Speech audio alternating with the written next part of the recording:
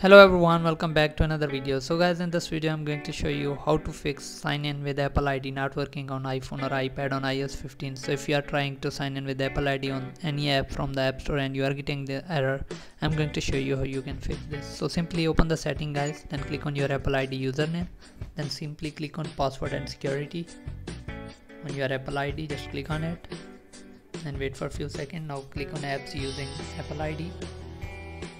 Now select the app you are getting error. Click on the app. Then simply guys click on stop using Apple ID. You won't lose any your data or account. Just click on it and click continue stop using.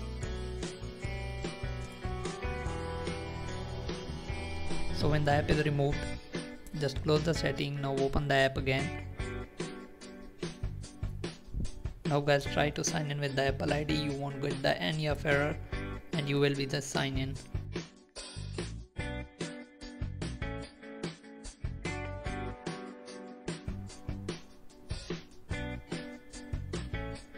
So guys, now as you can see my coins are right there. Now I have successfully logged into the account. So hope you guys like this video. If you do guys, leave a like and comment. Thanks for watching guys.